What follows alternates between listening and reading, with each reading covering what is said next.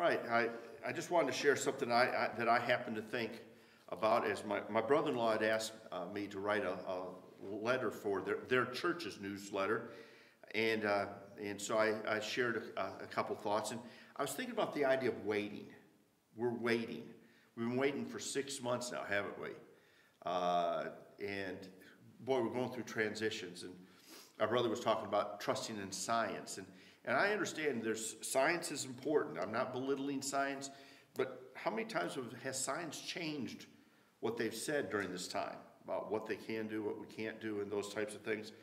But I was thinking about the concept of waiting, and they that wait upon the Lord shall renew their strength. And waiting's never fun. But yet, if you look in the Bible, how often did God make his people wait?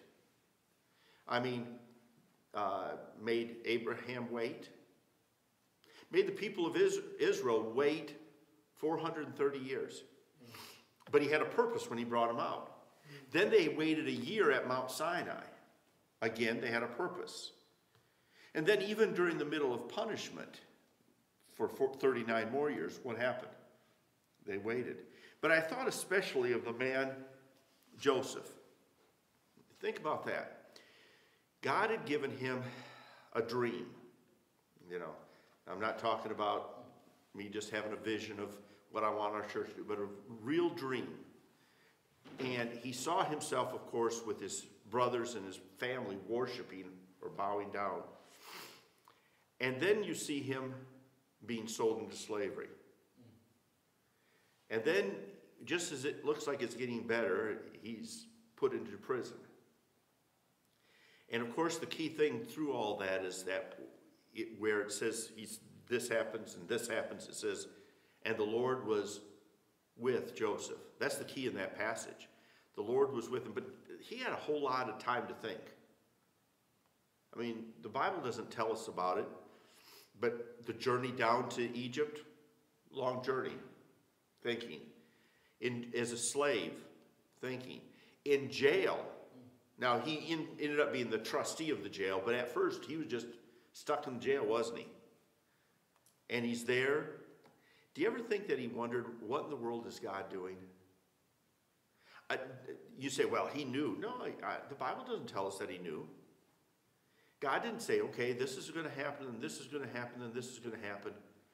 In fact, it's kind of clear that it's not until not only has he in jail, or a slave and then in jail, but even when he is brought out in the second in command under Pharaoh, it's after, 7 years plus at least another 2. His brothers come in, and all of a sudden he remembers that vision, that dream. You see, what I'm getting at is this. Brother mentioned that we're going into a storm, coming out of a storm, or in the middle of a storm. Well, during all that time, what was going on? Joseph was waiting. I don't think he knew exactly how it was going to play on out. God didn't give him the vision of all that going on, just like when God told Eve that someday one of her children was going to crush the head of the serpent. She thought, that's Cain. Wrong seed. He was the seed of Satan, wasn't he? But aren't you glad the story of Joseph doesn't end with him in jail? I mean, it doesn't say, this happened, but there's the end of the story. And in the middle of all this, if we're not careful, we see this as the end of the story. But God is still writing our story. And what we need to recognize is, A, God is still with us, like he was with Joseph. And not only is he with us, but we're supposed to be faithful. This is not a time just to sit and say, well, we're just going to circle the wagons and do our best. But I believe God wants us to look at how we can effectively minister, and in fact minister better during this time than perhaps we were back in February. Maybe God is stripping off some of the frivolities of our religion that we are just going through. Maybe some people that were frivolities that we thought we couldn't live without. And God is saying, you know what? You need to learn that you can't live without me. And we need to be looking for how God is going to end our story. I can't wait to see how God's going to end the story for each and every one of us. But I tell you what, this isn't the end of it right here. We're just in the middle of it.